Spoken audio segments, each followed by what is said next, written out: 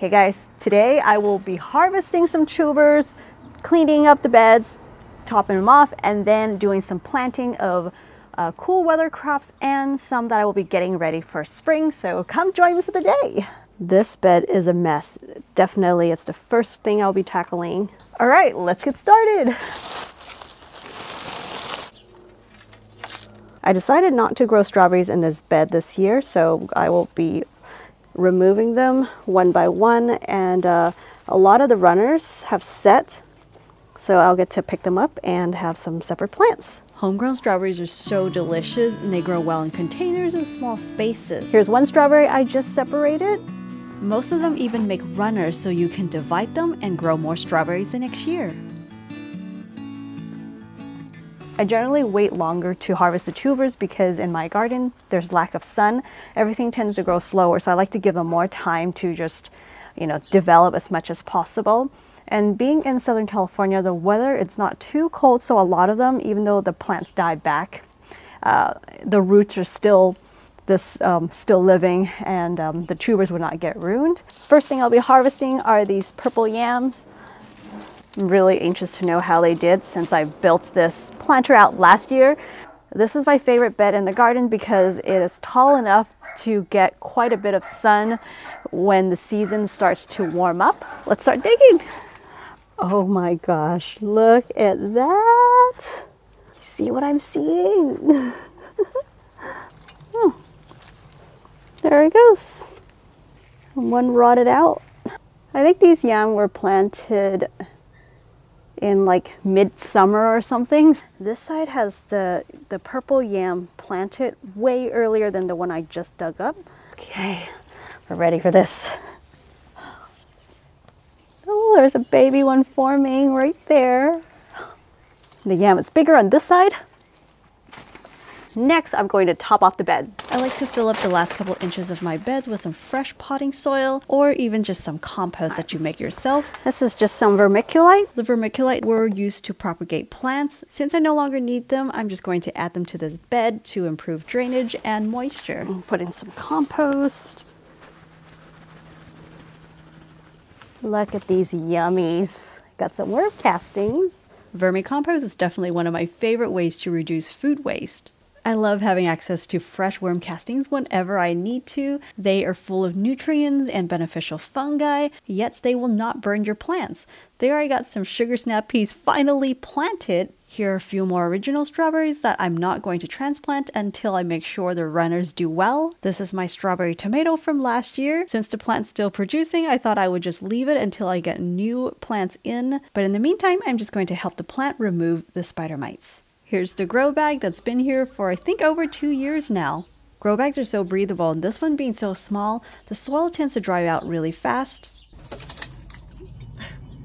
Oops. Soil here has been completely dried out since I've been away, but you can see the green onions are super hardy, still looking green and standing up on their own. Since water drain out really fast throughout all the tiers except for the last one because it has some kind of a waterproof material they put on the bottom.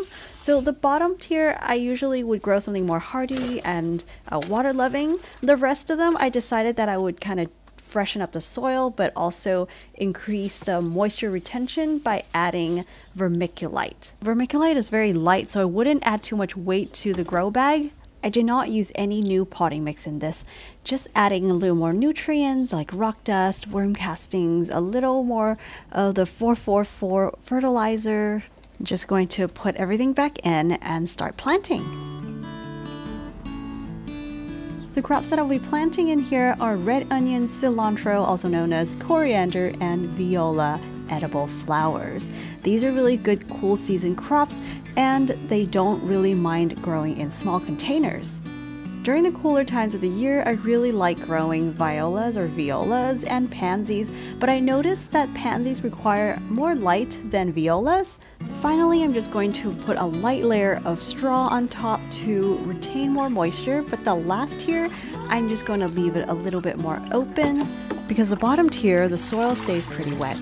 To reduce transplant shock and to help the plants take up more nutrients, I like using Organic REV. It is humic compounds along with some kind of a liquid fertilizer. In this case, I'm using the kelp extract.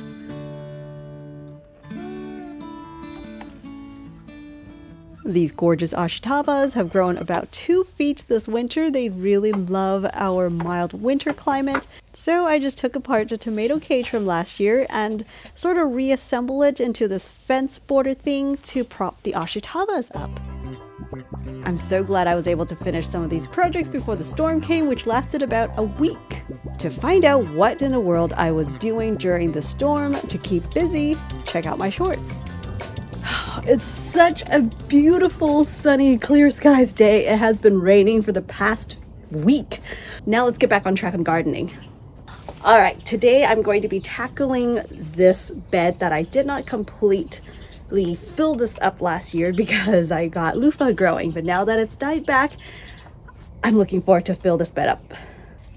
This is the Vigo garden bed that I put together and kind of modified to give it like 2 tiers. This grow bag has been here for 2 years. These are the 2 loofahs from last year, and under here I got shampoo ginger. I'm really anxious to dig up the shampoo ginger rhizome. I wonder if it grew any bigger because it put out a lot of leaf growth last year, but I don't know, is it because of my climate? Tell me if you guys are familiar with it. The shampoo ginger is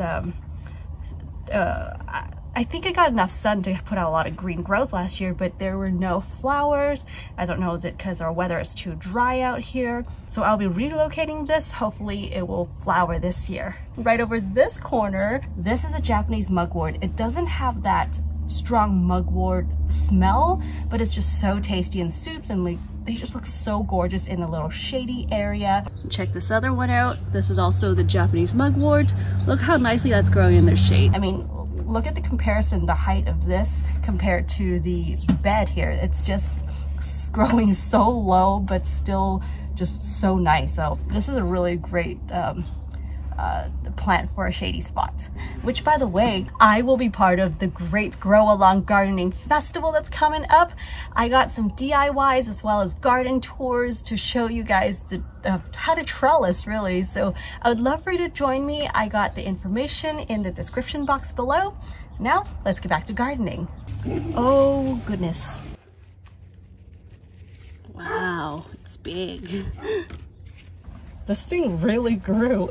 It got so big. I didn't think it would be so hardy. Even though it never flowered, this is still really cool to see how big the rhizome is. And you know, to me, the fact that the rhizome really got so large, it tells me that there is enough sun here. It might just be the humidity issue that, you know, prevents it from flowering. Because usually when you grow things like ginger, the more sun you give it, the less pretty the leaves would look if you're in like an arid climate. But the rhizomes do get much bigger when they're exposed to more sun. Oh, goodness. Yeah, that's not good.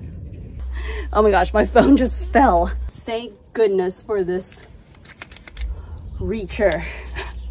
Otherwise, I don't know how the heck I would be able to grab my phone and the gimbal back. Let me show you what just happened. I got the gimbal, which is like a tripod.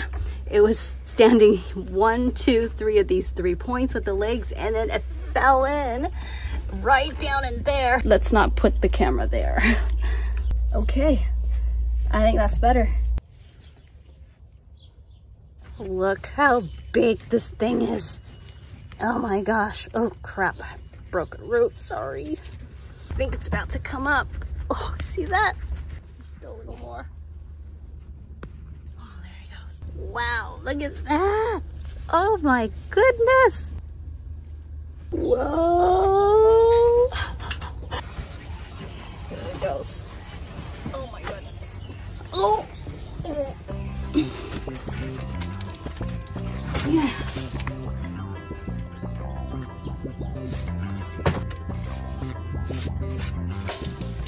After lifting this granite up, I'm just going to start filling up this bed, also doing the humiculture style, which is mounding using some food scrap, garden prunings, branches, leaves, also shoveling those used soil, and then filling up the top couple of inches with some fresh potting mix. So far, that is all I got done around here. I just got to fill up this bed and figure out what I want to plant in here. There's so many different things I want to plant and there's just so little room.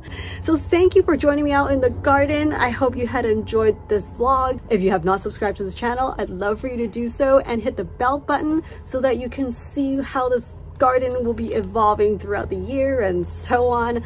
And for plants and seeds, don't forget to check out my shop. I'll leave the link down in the description box. Have a great day. Bye.